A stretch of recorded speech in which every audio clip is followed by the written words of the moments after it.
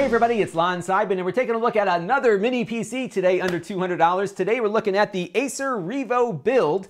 This is $179 as you see it, and you get the keyboard and the mouse along with it too. Nothing spectacular on the keyboard, kind of a cheap membrane keyboard and a pretty run-of-the-mill optical mouse, but both are pretty functional, and it's kind of nice to get an all-in-one package out of the box. So all you really need to do is add a monitor. This has a dual-core Celeron processor, an N3050 Braswell, which is the same chip that is in the Acer CloudBook as well as the HP Stream 11, both of which we looked at recently here on the channel. So we'll see how this desktop version compares to those two. Those two laptops I just mentioned are fanless. This one isn't. So there is a fan that will kick on and make a little bit of noise as you're using it. It's not on all the time, but only when you tax the system. There are 32 gigabytes of onboard storage and 2 gigabytes of RAM like we've seen with many of these mini PCs. However, this one is upgradable to some degree. So you can upgrade the RAM here on the bottom. There is a slot for a RAM upgrade. So it comes with 2 gigs as I mentioned, but I think you can go up to 8 gigabytes on here. So if you're doing a lot of multitasking, you can do that. And what's really neat is they've got this proprietary stacking feature to the device here. So you can buy hard drive modules and stack them up on top of it. I believe you can actually stack 3 hard drive modules on this computer. So you can put one on and then put another one on top of the other one. It kind of works as a daisy chain working your way up. So you do have the ability to do that. I didn't find any of those hard drive modules when I bought this device, but if there's enough interest, maybe we'll take a look and see how that works. They are promising other modules to work with this port, but as of now, the hard drive module is the only one out there. And I suspect that they want to see how well this does in the marketplace before they do more modules, because obviously they have to get people to buy this before they can buy anything else for it. So if this doesn't sell well, I think the hard drive module will be pretty much the end of the line with it. So that is pretty cool just to see some upgradability, especially from a name brand computer. There are a bunch of ports on here. You've got your power port, of course, for plugging it in. 2 display outputs, display port as well as HDMI. You can use both simultaneously in a mirrored configuration or drive 2 different displays, where you can drag windows back and forth.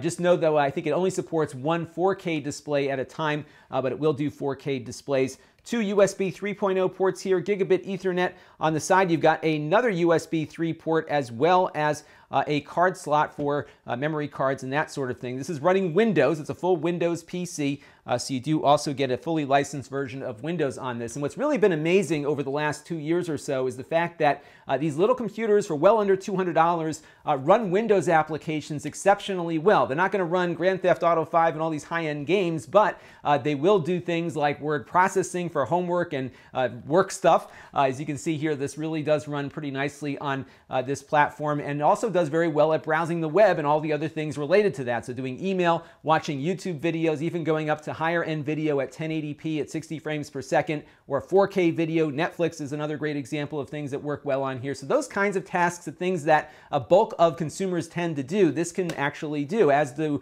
many other mini PCs like it. On the Octane benchmark test, which measures how well it does that web browsing and HTML formatting and everything else, we get a score of 8,252. Puts it slightly faster than that CloudBook we looked at, which is running with the same chip, and I suspect it's because it doesn't have the same power and temperature constraints that those laptops do. There is a fan on here, and of course it's not trying to keep itself in a low power mode to save battery power. It's running off the wall, so you do have a little bit more flexibility with that. So let's get this thing booted up. We're going to take a look at some Minecraft and talk about gaming. We're also going to look at its ability to play back some Blu-ray movies too, to see if it might work as a home theater device. Let's get this thing booted up.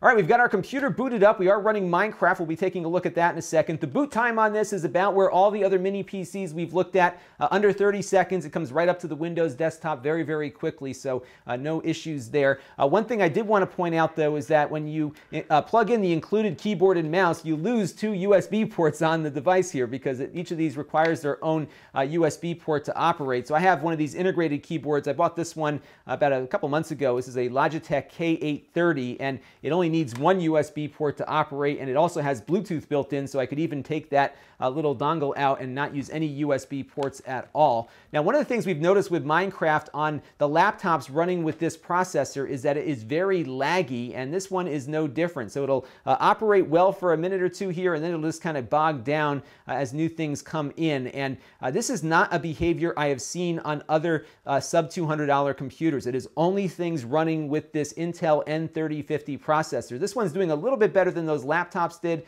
but it's still not as smooth as it is on some of the other devices. So sometimes you'll get a decent frame rate like we're getting now, around 30 or 40 frames per second, and then it'll just kind of completely lag out on you, and it might be really frustrating for kids that are looking for consistent performance, or adults for that matter looking for consistent performance. You're probably not going to get that here. So this one is working a little bit better than we've seen with others, but what's funny though is it can run great like this for a minute or two, or maybe even 20 minutes, and then it just totally conks out on me again. So I don't know what's going on with these chips, but something with the drivers or something is causing it to not have decent Minecraft performance. And I think if you're buying this to have somebody in your family play Minecraft, this is probably not the one for you.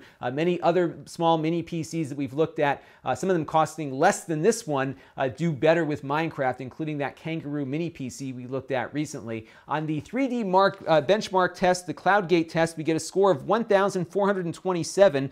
This looks at how well it can play some of those 3D games, things like Minecraft, and this puts it in line with laptops running with that very same chip, that Intel 3050, and it puts it below actually the Kangaroo mini PC, which I just talked about, that costs $99. So you're going to get a little bit better gaming performance out of that lower cost PC. That one isn't upgradable though, so if that's important to you, this one might be a little bit better for that, but you can get better performance and spend less if you plan on playing games on this computer. These really, again, aren't really designed as game playing machines, but so many sub $200 PCs have done well with games, and it's surprising to see a new chip from Intel actually perform not as well as their older chips do. So I would definitely be careful looking at this for a gaming device. And one thing it does do well though is Kodi video playback. What we're going to do real quick is run The Empire Strikes Back from my disk array down in the basement. So we're streaming that movie up from the basement. This is a full Blu-ray MKV taken right off the disc, and as you can see, it spins up very quickly. We'll seek ahead in the movie a little bit. Really does have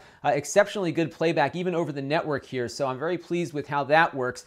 The one thing that didn't work as well was audio pass-through. So you can pass through Dolby Digital and DTS audio, but not the higher end formats like DTS HD or Dolby True HD. And I know that's something a lot of home theater people may want to do, especially given you could stack up a whole bunch of drives and have your whole movie collection playing back directly on this device. Unfortunately, those two audio formats aren't streaming through just yet.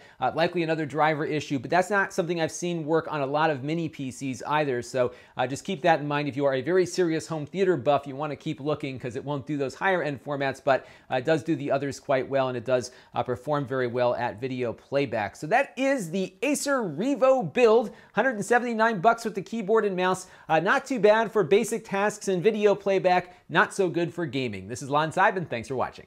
This channel is brought to you by the generosity of my Patreon supporters. If you find the channel helpful, you too can contribute for as little as $1 a month. Visit Lon.TV/Patreon to learn more.